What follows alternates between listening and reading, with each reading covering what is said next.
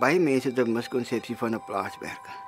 'n Plaaswerker is soos enige ander werker, iemand wat 'n edele werk doen. As plaasbestuurder lê my na in die hart in die wynbedryf was my altyd maar iets om na uit te sien. Op laerskool het ek altyd ingegaan oestye, dat en ek gaan ja, daai tyd te verdien ek nog 20 sent 'n middag.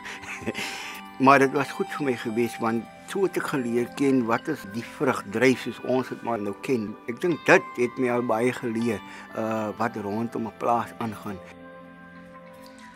We as Bonnievale Wines have provided every single course that is available in terms of actual wine farm management.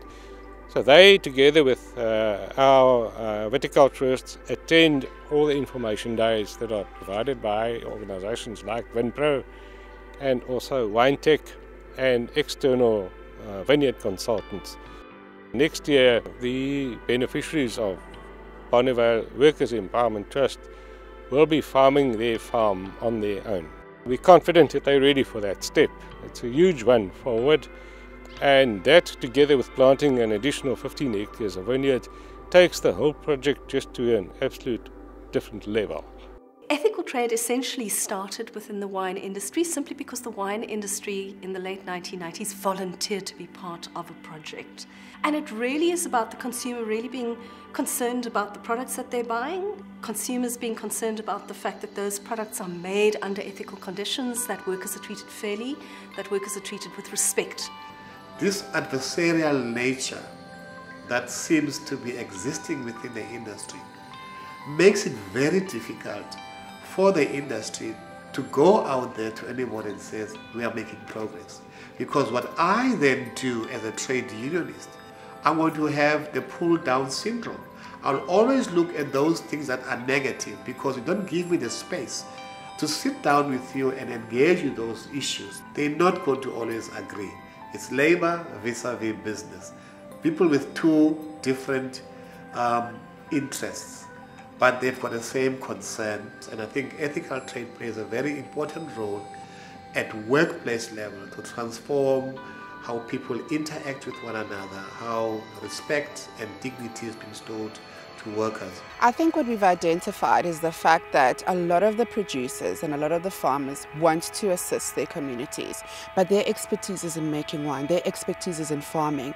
It's not necessarily in social challenges and in community development. As jy 'n ding wil begin, dan soek jy mos 'n vernoot wat jy weet jy kan vertrou.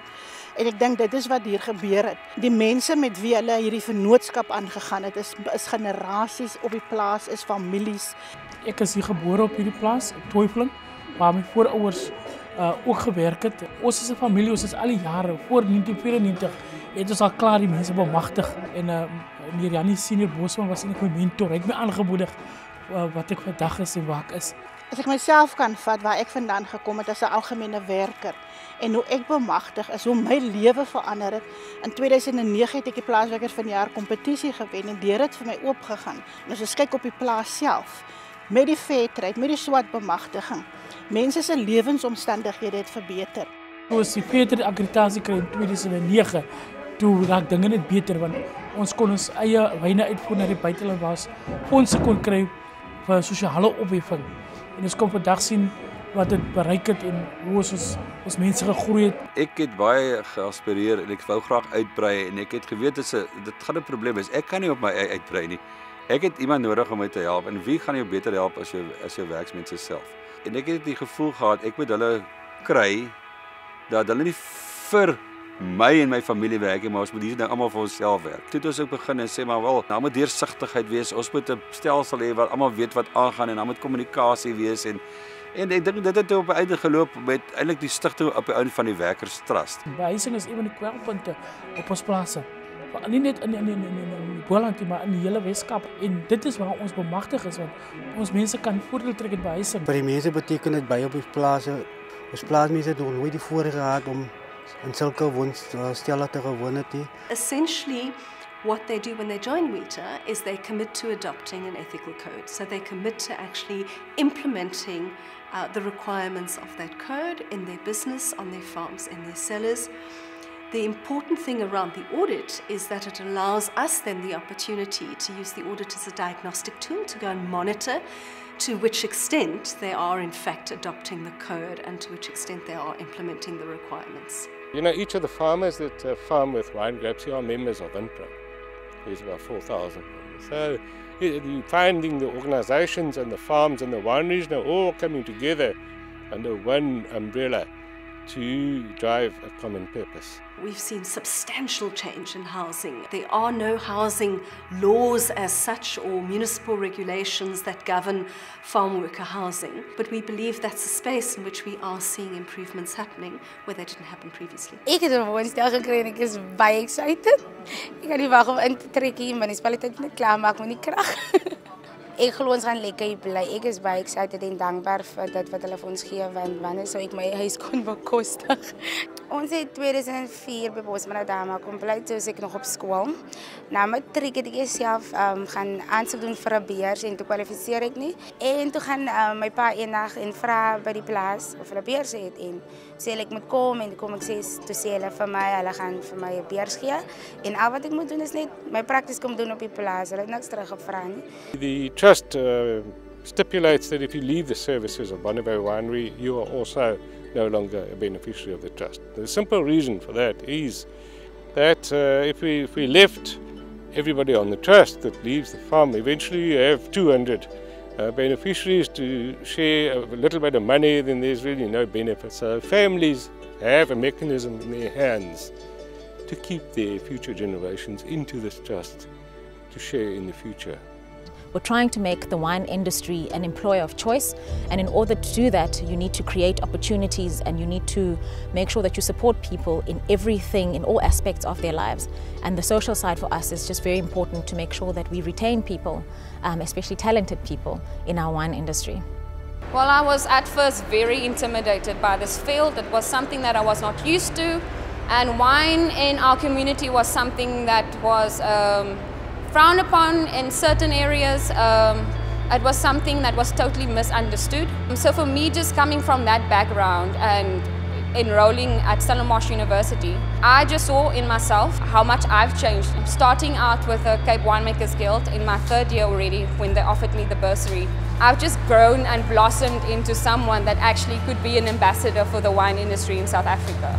Traditionally, wine is not a black consumer product, and so when you think about consumerism and then you move on to actually owning a wine business, it's even more difficult to sell to an individual, to get them to come and invest in an industry that they know very little about. But I think the big thing for us is trying to build a spirit of entrepreneurship. We need people who are going to employ people. So it's all good and well that you qualify and that you work at a company, but what we actually need are people who are going to create jobs. And that's what the businesses, whether they're black-owned wine brands or the farming businesses, are going to do very well. There are a lot of programs and initiatives currently in South Africa. One, for instance, is the WINPRO WISE, which stands for Wine Industry Strategic Exercise. And what that basically is, it's a roadmap with certain strategic goals. And I mean, if all producers and big role players in the industry just align themselves with those strategic goals, the process would just go that much faster, and by the end of the day we will be where we want to be. Keeping track of all the training at the moment is definitely a challenge. The wine industry is doing a lot, and just geographically massive in terms of numbers of employment, up to 275,000 people employed at any given time, especially around harvest. So what we've done is we've created a learner management system that's going to capture all of the training that's happening in the South African wine industry. It's a first for us, and I think for an agri-sector in South Africa. We're very excited about it.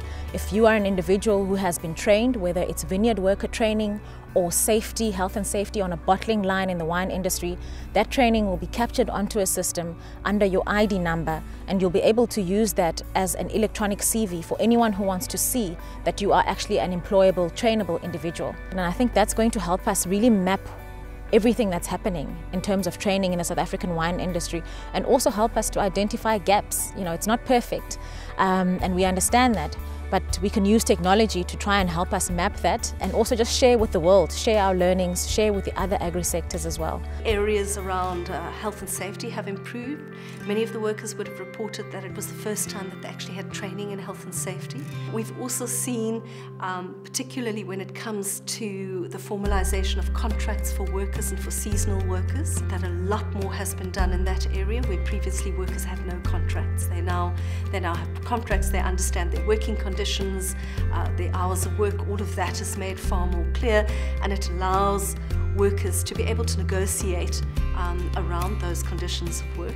We've seen farm workers that have moved from the vineyard, they've actually moved into the cellar and taken on technical skills. And there's quite a lot of work that's been done at the moment around skills development within the wine industry, and the whole colour of wine starting to change and becoming dynamic and becoming very diverse in its nature. And that's what's really exciting about the opportunities that are there for young people to actually take up in wine.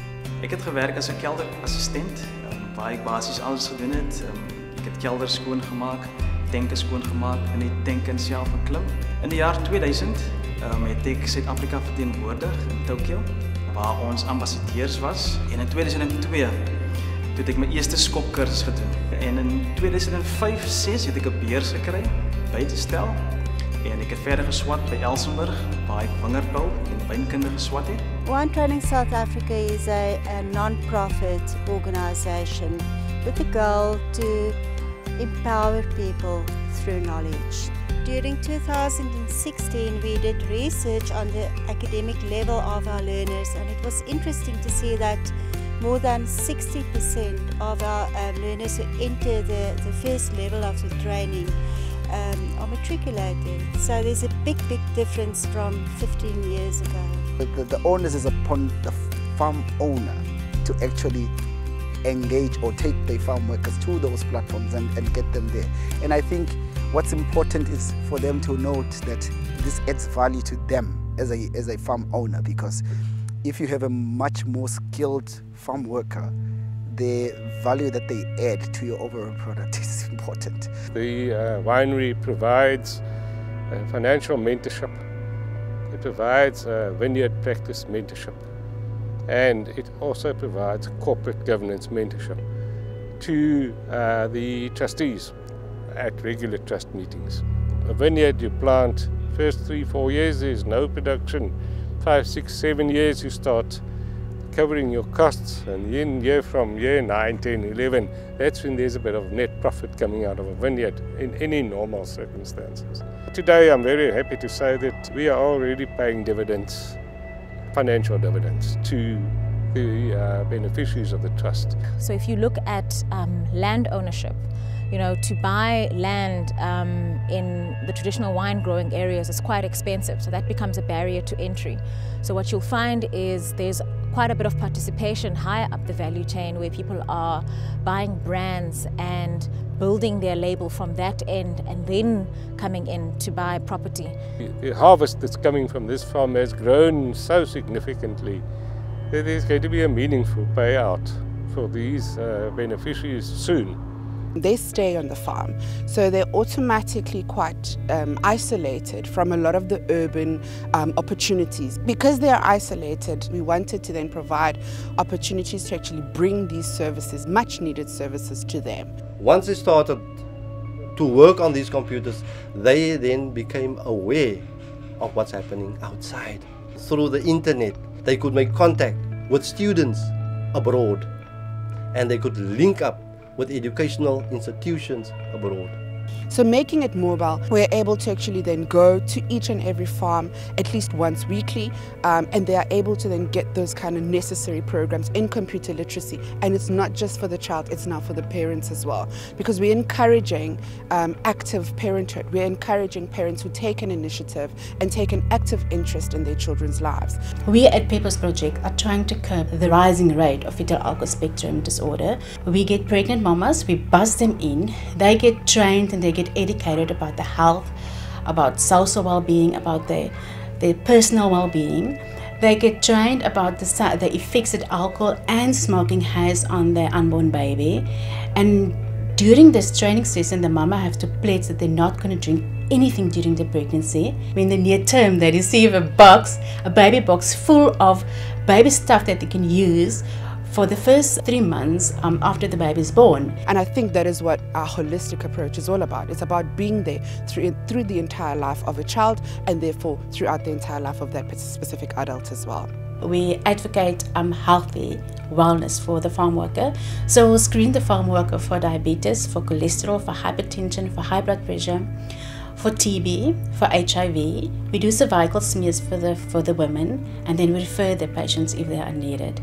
We also look after our children. We do growth development, and we do weight monitoring, and we do deworming, and as well as vitamin A. We've come to collectively take responsibility and collectively bring the other guys in and say, we have to move forward, we have to get this thing right as a unit, as an industry, because at the end of the day, they won't say it is Farmer X, they'll say it's the South African wine industry. I'm coming from a background where I got mentored, and now I have the opportunity to mentor someone else. I just wanted to show people out there that you shouldn't look at your surroundings, but actually do something about it. Everybody's got a hunger to want to be better. Yeah? Everybody wants to strive to improve their lives. And I think often the question for young people is, how do I latch onto that opportunity? How do I even know about the opportunities? The people who've been able to share their love for farming with the people who work with them and for them are definitely reaping the rewards today. We should sell ourselves for what we are worth. And I think we undersell ourselves as South Africans. We undersell our wine. And if you look in terms of apples for apples, in terms of quality, we beat some of the big giants of the wine world. We need to develop that. We need to have South Africans proud of South African wines. But obviously, we have to make sure that all the other boxes that need to be ticked are ticked. Belangrik is as jy daai liefde vir die grond begin kweek het, dan volg die ander goed net outomaties. So jy moet gelukkig wees om in daai wingerd te werk. Jy moet hom gaan vertroetel. In no way will I sit here and say everything is rosy within the industry itself.